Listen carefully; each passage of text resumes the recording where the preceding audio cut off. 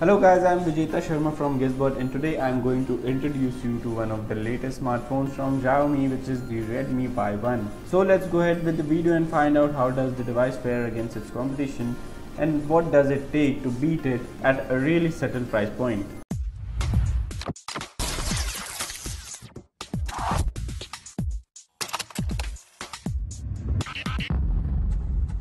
So the Redmi Y1 sports a 5.5-inch FD IPS LCD display.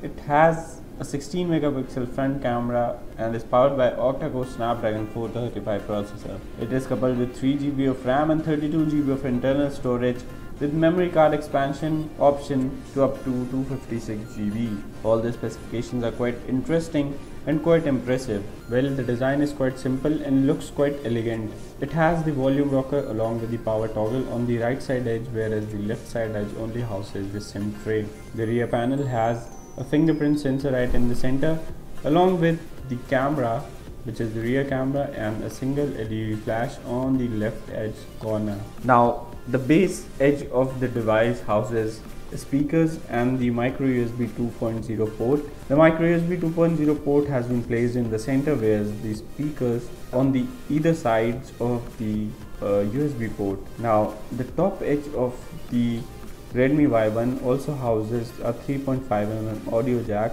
along with what seems to be an infrared sensor for controlling your TV. Or the display of the device looks quite impressive. It is not oversaturated and emits ample light, which is ample amount of light. So the display of the smartphone looks quite impressive. It is not oversaturated at all and emits optimum amount of light for comfortable as well as healthy usage. So you do not have to strain your eyes even if you are looking at your screen for a substantial amount of time. The user interface is also quite impressive.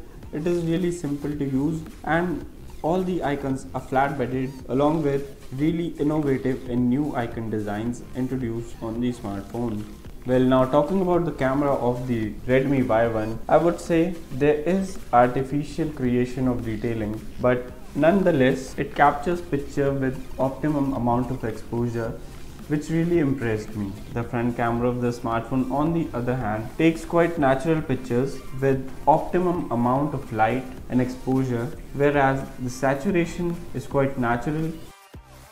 Well, so to conclude, I would say that the smartphone is quite handy, although you'll have a little trouble in using its broad and a bit clumsy design.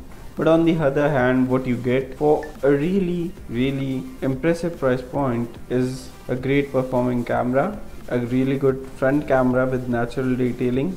You get a really nice user interface along with Android Nougat. Also, you get a quick fingerprint sensor and a Redmi device. Well, if that's not enough, I don't know what is. So guys, that's all about the smartphone, and I would also remind you this is just a first impression of the device.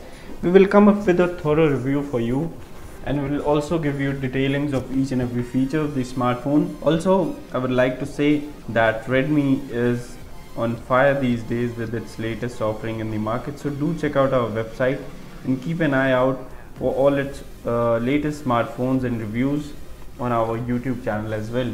So guys, that's all from my side on Redmi Y1. I hope you really enjoyed the video. Do share it with your friends, hit thumbs up button down below, you know the drill. So I'm Vijeta Sharma signing off from Gizbot. Thank you and have a great day.